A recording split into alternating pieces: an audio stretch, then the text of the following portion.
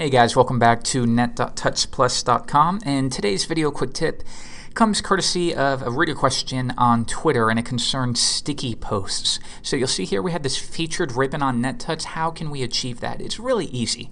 So as of WordPress 2.7, they allowed support for sticky posts. So if you come into your dashboard and when you create a post, you have the option of specifying that it should be sticky. And what that does is it makes sure that even weeks later when you have new postings, you can still make sure that post displays at the top. But that still doesn't solve how do we specify that post specifically to apply that ribbon with CSS, and that's pretty easy as well. So let's go into a posting here. Let's go into an older posting, and this one will be on that Discover CSS3 techniques, and we're going to go to visibility and choose sticky this post.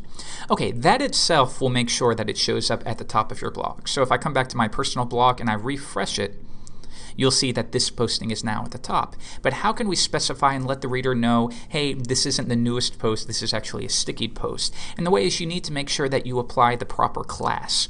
So here is the theme here. You don't need to worry about any bit of the code at all. This is a live theme, but notice here that each blog posting is wrapped in an article. So we want to echo out all of the classes associated with every posting. So I can do PHP post class. And what that's going to do is it's going to echo out class equals and then a huge list of classes that are associated with it.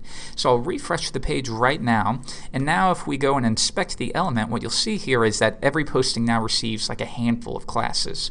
So let's go up to article and check that out. Class equals post, so you get the number, a single post that you can use, type post, and sticky. And notice that that one would be applied, but if we come down here, the rest of these will not receive that sticky class, as you can see right here. Alright, so then at that point it's just a matter of going into your style sheet.